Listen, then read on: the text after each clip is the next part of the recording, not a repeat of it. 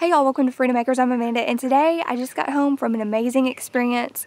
A local Christian academy had asked me to come in and talk to their kindergarten and first graders about growing food, where seeds come from, why it matters, how to grow them. We planted together. So I brought zinnia seeds and marigold seeds, and their teacher supplied radish and carrot seeds. And I showed them how to run their finger through the tray and make a little row, sprinkle their seeds in and pinch it closed. And we just sat there in the sunlight and talked about where seeds come from. I opened up a zinnia flower so they could see that. We talked about the need for sunlight and water and soil to make the plants grow. We talked about different plants needing different times, different plants needing different environments. We talked about why it matters, why you need to know where your food comes from. Y'all, there is a whole generation out there growing up not knowing where their food comes from. They think it comes out of a box in a grocery store, and I don't know about you, but I think that's pitiful. That is sad. So it's up to us to make sure that the little people in our life know where their food comes from.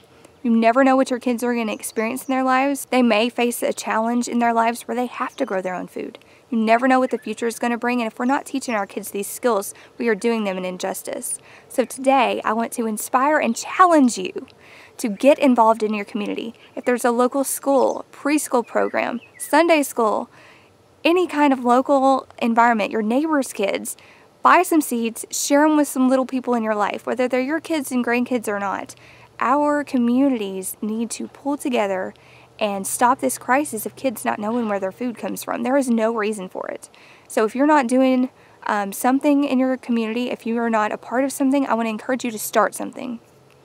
In a lot of communities, there's not anything where people are encouraging kids to grow their own food. At our local library, even in our community, we have been talking about doing a summer program so that they can at least see radishes grow. Radishes take like 4 weeks. There's no reason that kids can't, like in a summer reading program or something, get in there and see food grow. It's imperative our kids know these skills, not just in our local communities, but our worldwide community. I mean, every child should know how to grow some food.